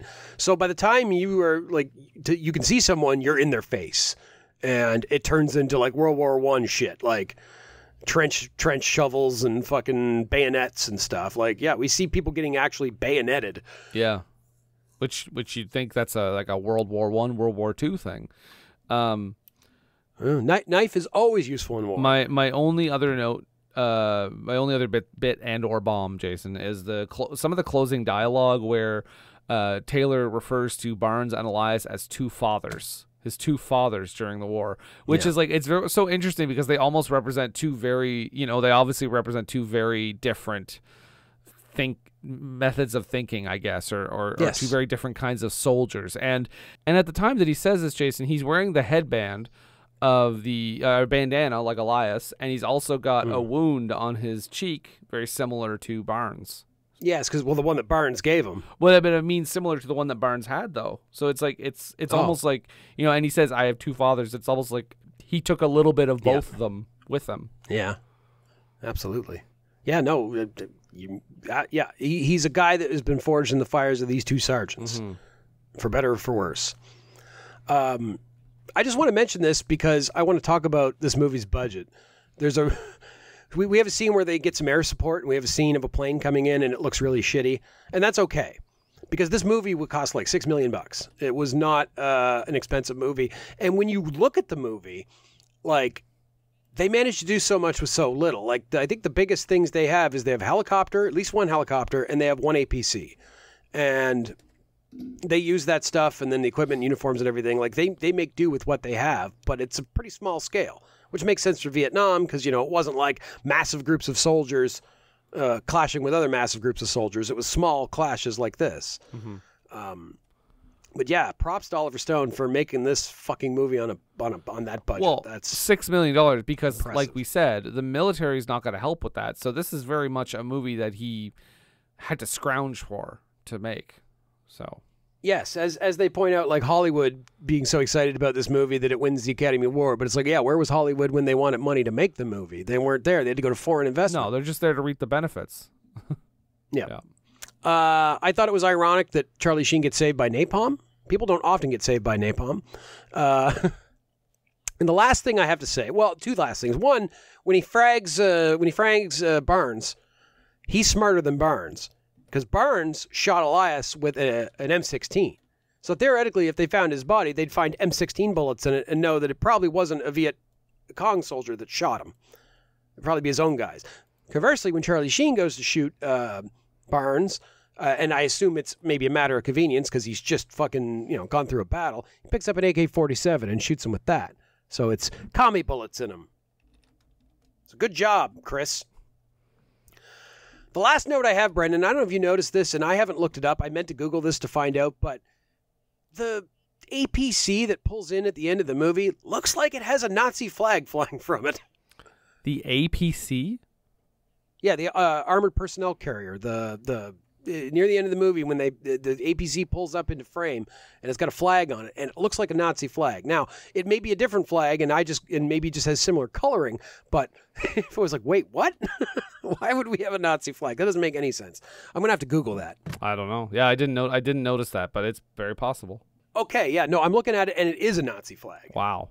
Yeah. No, let me see here. It says this is on Reddit, and there's one comment here. It says, from an interview with Vietnam veteran and movie consultant Dale Dye by Atlantic Magazine. Dye is, we know he's the go-to military guy. Toward the end of Platoon, there's a bizarre scene where an American tank has a Nazi flag flying above it. Why would American soldiers in Vietnam have a Nazi flag above their tank? Die. For the same reason that soldiers had flags with skull and crossbones image on it. We carried state flags as well. Atlantic. Did you see that when you were there? Die. Sure, but all that didn't mean much to us at 19. We were young, rebellious kids. We weren't making political statements. We were making a military statement. We're stormtroopers. We'll tear your ass apart. We also put horrible graffiti on our helmets and flak jackets. Okay. So, okay, and this made me think, because there was an incident a few years back where U.S. soldiers in Afghanistan got caught flying a Nazi flag from their Hummer. Wow. The way Di is describing it sounds similar to how we talked about when we talk about British movies. We talk about the bands that incorporated Nazi kind of imagery or names into their band names sometimes. Yeah. Well, but they did that as a way to piss people off. These guys are doing it as like a macho posture. But what I mean is like that they weren't necessarily doing it for the the atrocity side of it. They were doing it for different reasons. No. That's what I mean. Yes, they yeah, for sure. It's like them writing shit on their helmets. It's their little act of rebellion, maybe trying to make themselves seem more badass than they are, maybe trying to, like, I don't know, piss off the enemy or something, but who knows? It's just very strange to see a Nazi flag show up on an American APC. Yeah, not something you see every day. Nope. But that's all I have there, Brendan. All right. Well, Jason, there's a lot of stuff behind the scenes here, obviously, for this movie. But Oliver Stone started thinking about this movie basically after his tour of duty ended in 1968. He wrote a screenplay called Break, which was like it was a semi-autobiographical account to detail his experiences with his parents and his time in the Vietnam War. It was never produced, obviously, but he used it as the basis for Platoon. He actually, when he wrote a script, he actually set in his head, he set it to music from The Doors, and he sent it to Jim Morrison in the hope that Jim Morrison would play the lead. This was in 1968. So, and apparently Jim Morrison, it was said that when he died, he had the screenplay with him. Like, he was reading it. He was interested. So, unfortunately, that never happened. So, obviously, Oliver Stone, he can't make this movie. He gets, like, studio interest a little bit, but, there's not enough money to make this. He ends up almost getting Sidney Lumet to make the movie with Al Pacino to star in it, but then that doesn't happen. Eventually, Oliver Stone writes the screenplay for Midnight Express, which is a pretty big hit, and a critical hit, too. But still, studios reluctant to finance Platoon because it was about the Vietnam War, and in that time, because Midnight Express came out in 1978, studios were not eager to write about the Vietnam War, which is, I mean, it's easy to say, it's fair to say the least popular war, maybe, at the time. Yeah, it was a war that was only 3 years over, and it was a war that went on for far too long. It was, they were in, 65 to 75, I think, so a decade. I mean, it's no Afghanistan, but they were there, and they lost. That's the thing. I looked into it one time. The total Iraq War casualties, like deaths of the United States troops, was like about 5,000. Vietnam was 100,000. Yeah, there you go. So after another thing that the studios would do is because the Deer Hunter had come out, Apocalypse Now had come out, and they would say, these are the pinnacle of the Vietnam War era movies. I don't think we need to say anything else. I mean, I think we've gotten it. We don't need to make Platoon. So Oliver Stone responded by making a low-budget movie. He made a horror movie called The Hand. It did terrible. It failed at the box office. It was a flop. And he said, okay, I don't think this is ever going to get made. He co-wrote a movie called Year of the Dragon for a lesser fee. And I'm sure you know the producer. You heard of the producer Dino De Laurentiis. Sure. He basically told Dino De Laurentiis, he said, if you produce Platoon for me and help me get this made, I'll write this movie for way less than I would usually get paid. You get paid like $200,000 to write Year of the Dragon, which is still a decent chunk of money. I mean, it's good money, but the movie was also directed by Michael Cimino, who was of Deer Hunter fame. Yeah, who was also his friend. So Cimino also tried to help produce Platoon in 1984. They couldn't find a distributor. That was the other thing. So I don't know that Michael Cimino was a guy you wanted to have on your side after Heaven's Gate. Well, the Heaven's Gate hadn't, I don't believe, Heaven's Gate had been done for about 4 years, though. So he was starting to come back. Year of the Dragon was after that. So he had come back, and that movie was somewhat successful. But yeah, so De Laurentiis had sent Oliver Stone basically to the Philippines to scout for locations, and basically was like, I'm gonna keep control of this script until you pay me back for this visit to the Philippines. So, eventually, and in the meantime, eventually he had written Salvador, which is another movie we're actually going to talk about at some point, about El Salvador, of course. He tried to get James Woods to be in Platoon, and James Woods was like, you know what, you're my friend Oliver, but I can't go into another jungle with you. He's just like, I can't do it. Denzel Washington almost played Elias. And Mickey Rourke, Emilio Estevez, who I think would have been god-awfully miscast, and Kevin Costner were all considered for the part of Barnes. Would have been interesting to see Kevin Costner play that role. Costner turned it down because his brother was in Vietnam, and he didn't feel like it was a good move to play this kind of crazy sergeant. He said he felt a little weird about it.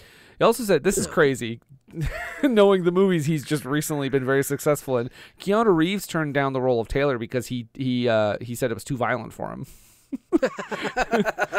And then apparently Charlie Sheen, the reason he got the role of Taylor was because of Willem Dafoe's approval. One last casting note is that John Cryer auditioned for the role of Bunny. How weird would that have been to look back? See Ducky fucking going nuts? I don't know that he would have played Ducky if he had done that movie. Maybe not. Well, actually, Pretty Pink. Pretty Pink might have come out before that. I think it was in '84. Anyway, a lot of Vietnamese refugees living in the Philippines at the time were recruited to act in different roles in the movie. They actually started shooting in the movie 2 days after Ferdinand Marcos fled the country. So, well, hey. So nothing was delayed. They were scheduled to shoot. The upheaval was happening, and Marcos fled the country, and 2 days later, shooting commenced as scheduled. And this is the crazy thing, and I think this actually helps the movie a lot. Filming was done chronologically. So it's very rare that happens, of course, in a movie, as we know. But yeah, they did all the scenes in order when they shot the movie. And of course, the big thing about this movie is that he put the actors through hell. He put them through boot camp with Dale Dye, who is a Vietnam War veteran. He works on tons of movies. I believe he's still alive.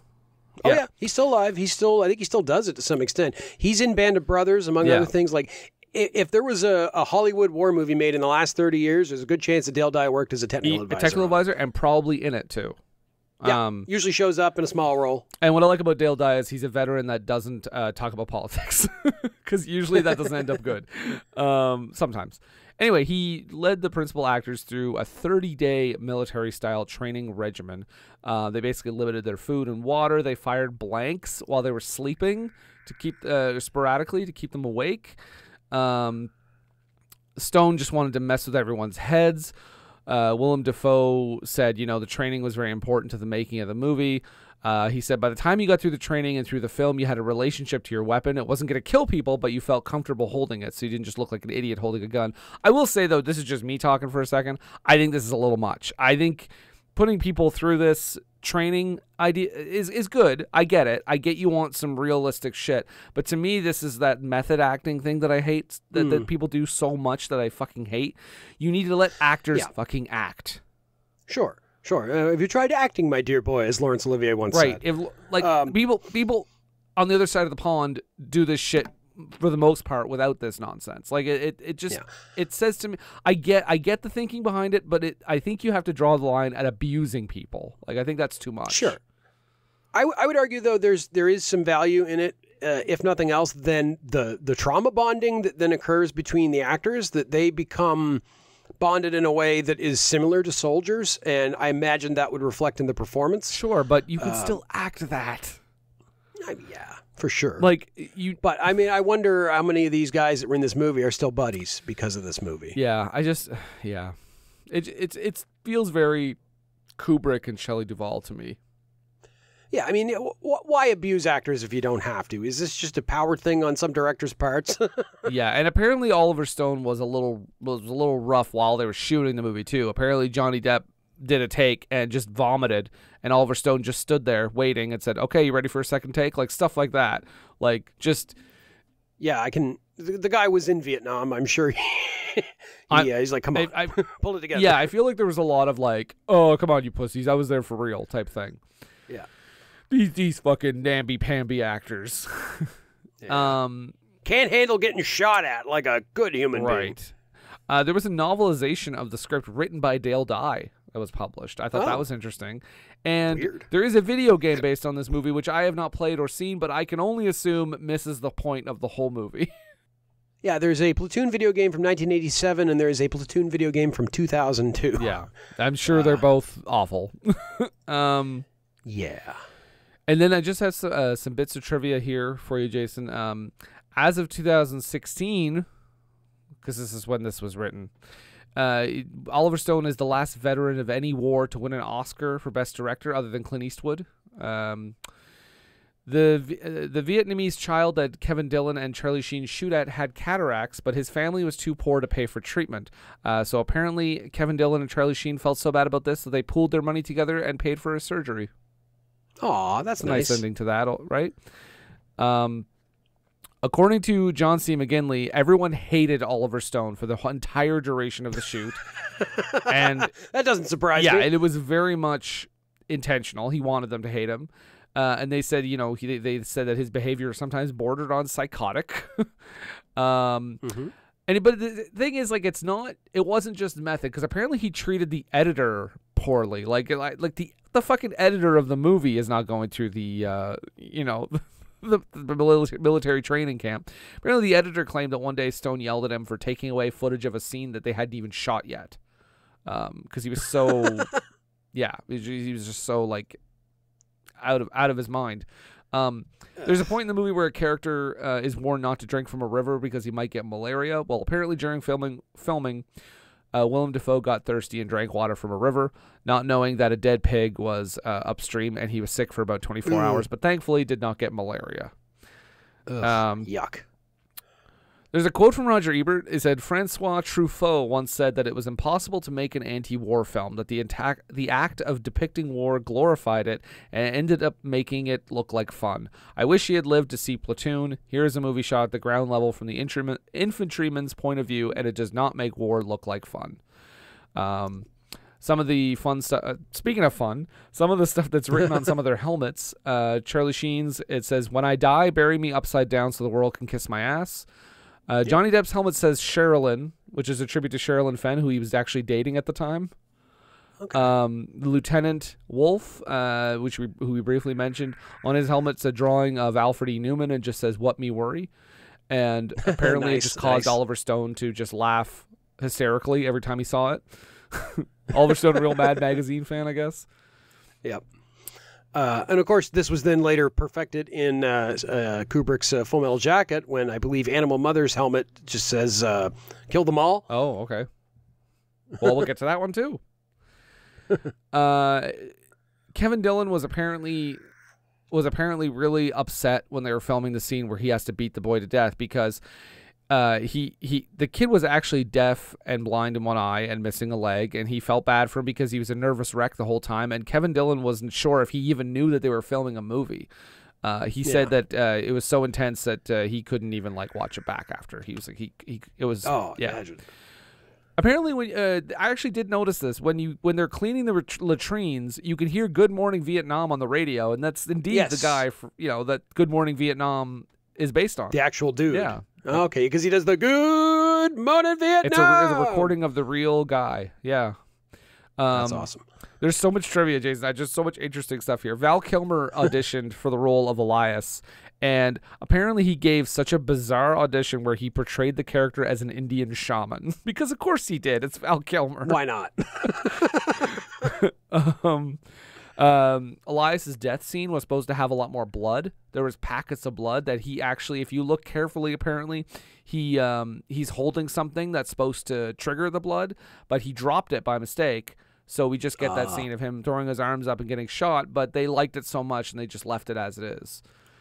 Well, Brendan, I'll tell you, having watched some combat video recently from the Ukraine war and watching some Ukrainians clear a Russian trench, it looked like people getting shot. People getting shot don't explode into blood. Yeah, yeah. I think they wanted it to be more than it was, but I think it was better without it. I think it works perfectly. I think that that mistake works in its favor, because I think it would almost be silly if there was blood shooting out of him when that was happening. Yeah. There was an improvised moment from Charlie Sheen. Apparently, after he kills Barnes, and he drops a grenade. He quickly drops a grenade, and the idea of it was Sheen said he thought his character would be suicidal at that point in the movie, and Stone liked it and kept it in. Nice. And that's it. I wanted to point out there was another moment that I think might have been improvised based on how it went, but it's just a nice little moment where O'Neill goes to light Barnes a cigarette, and he pulls out a Zippo and he flicks it, and it doesn't light. And then he looks over and realizes it, and then lights it, and then gets him to. It just It actually reminded me of the scene in 4 Rooms. Oh wow! Okay. A movie I've seen. I mean, nobody's hand got chopped off, but still. A movie I've seen once and only really remember Tim Roth chopping off a hand and walking away. Yes, that's a great scene. Also, the movie that brought us Spy Kids. What?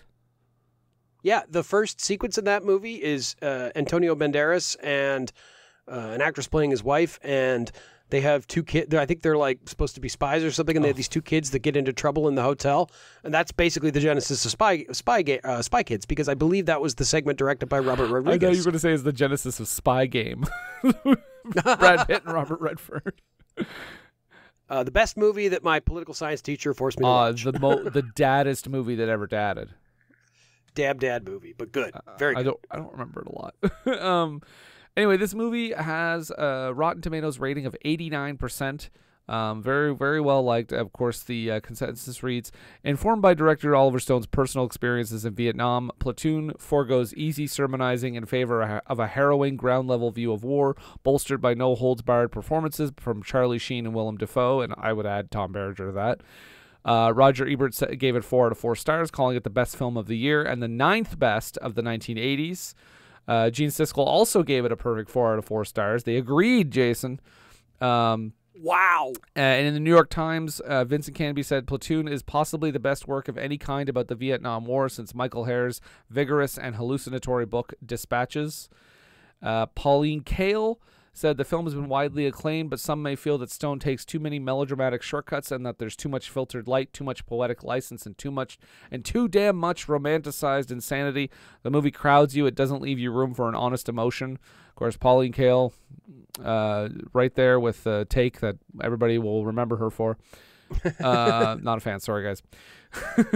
And then the journalist I was talking about earlier about the portrayal of black people in this movie, named Wallace Terry, who did actually go into Vietnam, did criticize the movie for its depiction of African-American soldiers, called it a slap in the face, and said he noted that in the movie there's no black actors playing officers, and said the 3 notable black soldiers in the film all portrayed as cowards, and he went on to criticize it as perpetuating black stereotypes.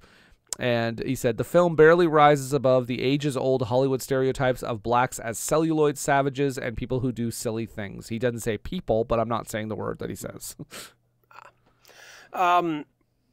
It's funny because, and maybe it's just because I'm a white guy, but I didn't get that from it. I didn't see them as being cowards, and I thought it was nice that they had at least a mix of people. But yes, there probably should have been a black sergeant or something. Yeah. Like it would have been nice to see a black person in. I mean, it would have been nice. Would have been nice to see a black person in a position of authority. Yeah, and I mean, I don't think it's like necessarily only a Platoon issue. I think this is just an issue of representation, especially in the 80s, right? Where it's like, okay, come on, Platoon, help out a little bit. Like, I get it. There are certain, like if you were showing maybe a World War I movie, there probably wouldn't be very many black officers. Right. But there was certainly wouldn't be any black officers in the Civil War. There was in the Grand Illusion. We had one. That's right. And he was he was a French officer, though. Yeah. Cool. I guess I should say among the American troops, you were unlikely to find black officers. Right. Spoiler alert, we probably won't find it too much next week. But Jason, this movie goes to the Oscars. You goddamn right it does. And it's nominated for... There's 3 that it's nominated for that it doesn't win. Can you guess what those would be? I don't think Berenger won for his acting. So Berenger and Dafoe are both nominated for Best Supporting Actor, but the winner is Michael Caine for Hannah and Her Sisters. Huh. There's two more. Best cinematography. Yes, and that goes to The Mission. Huh. And best sound editing? Nope, best original screenplay, and that also goes to Hannah and Her Sisters. The wins, though, it wins best editing, best sound, best director for Oliver Stone, and, of course, best picture. At the BAFTAs, it is nominated for best cinematography as well, but the winner that year is a movie that is near and dear to your heart, Jean de Florette. Oh, love it. My favorite. Yep. And it does win for best director and best editing. The budget, like you said, $6 million. Did you see what it made? I didn't notice. I assume it probably made, what, like $100 million? $138 million box office. Damn. Off a six. That's a solid return. Yeah, off a $6 million budget. Even if you're talking about the marketing, if it's still like $20 million, that's still incredible. A very, very, very successful movie. But Jason, I mean, I'm sure people could guess hearing our conversation, but was it successful in your heart, in your soul, in your mind, and in your body? Tell us. Yeah, I liked this movie when I saw it years ago, but watching it again, it's just so goddamn good. Like, it's so well made.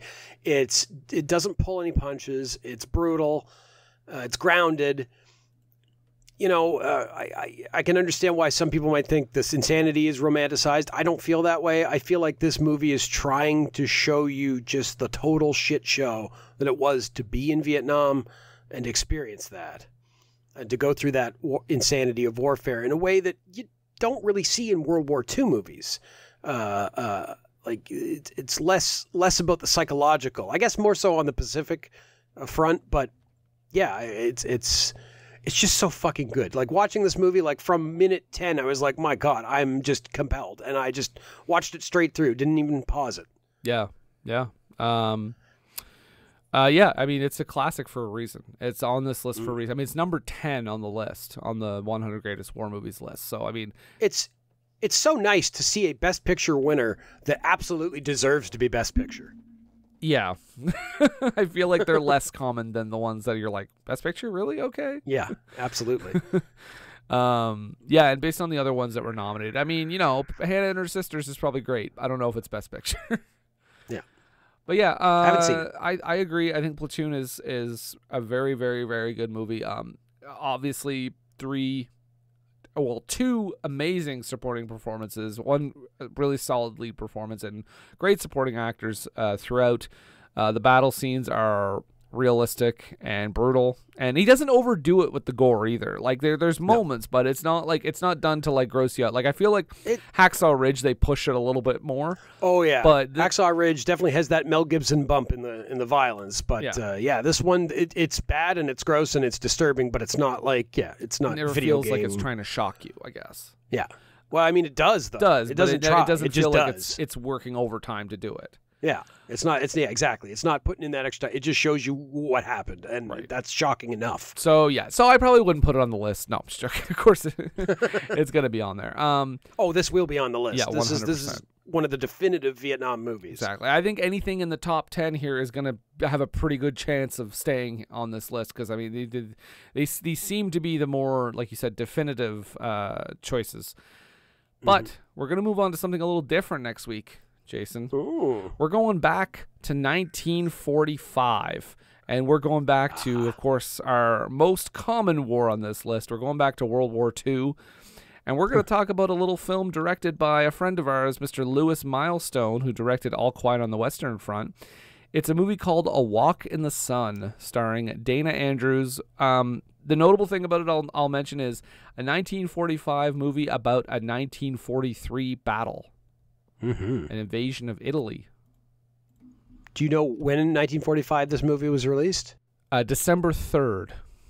Okay, so the war was over by this point. And it's released, but certainly when they were filming it, I don't know. Yes. I imagine they were probably still going through the final phases. Yeah.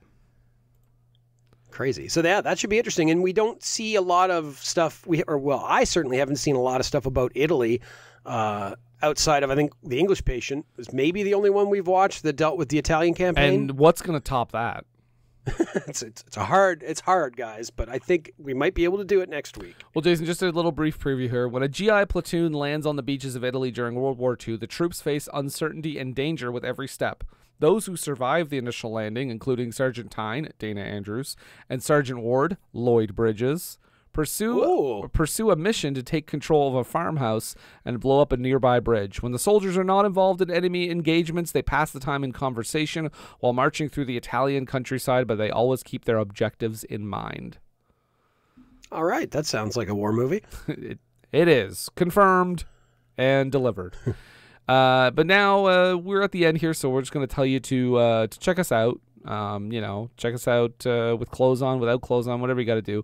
We're on the internets. Our home base for our podcast, of course, is Age of Radio.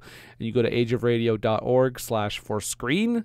And country. And be sure to check our back catalog. We've got hundreds of episodes now. We've been doing this for 90 years, and we've got so many episodes. Check them out. And I'll tell you, I think we get better as we go. We age like a fine wine, Jason.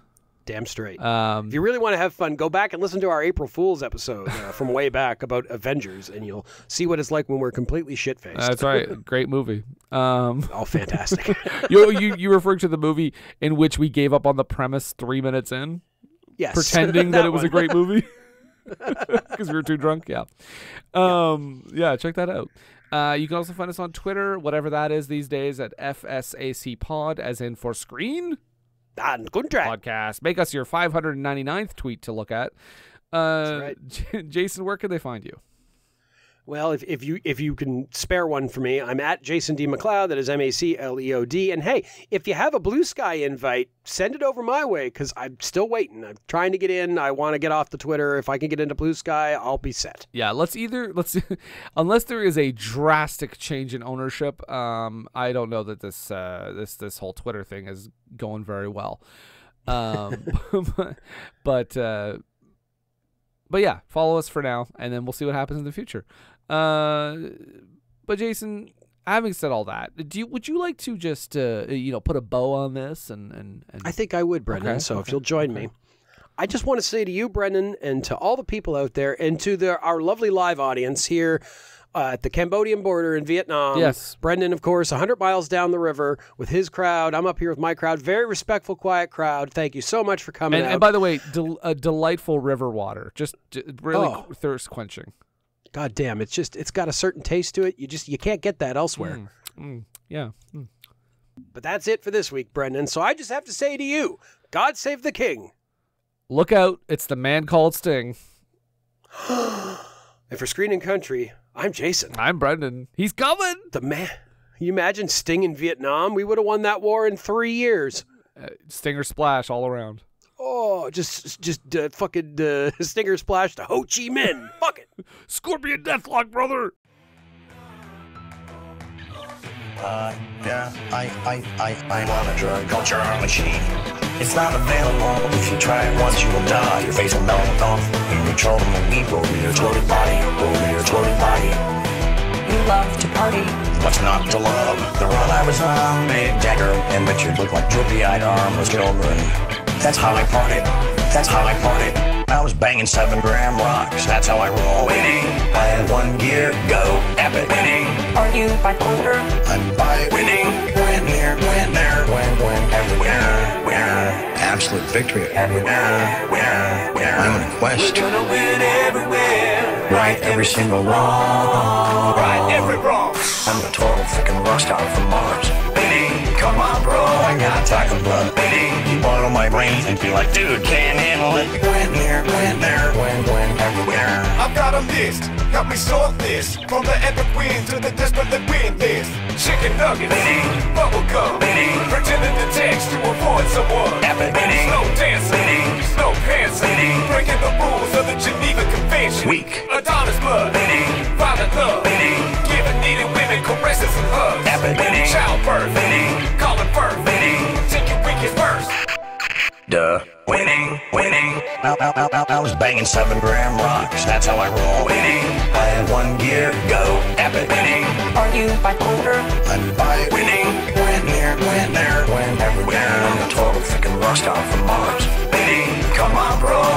attack of blood. You bottle my brain and be like, dude, can't handle it. Go in there, go in there.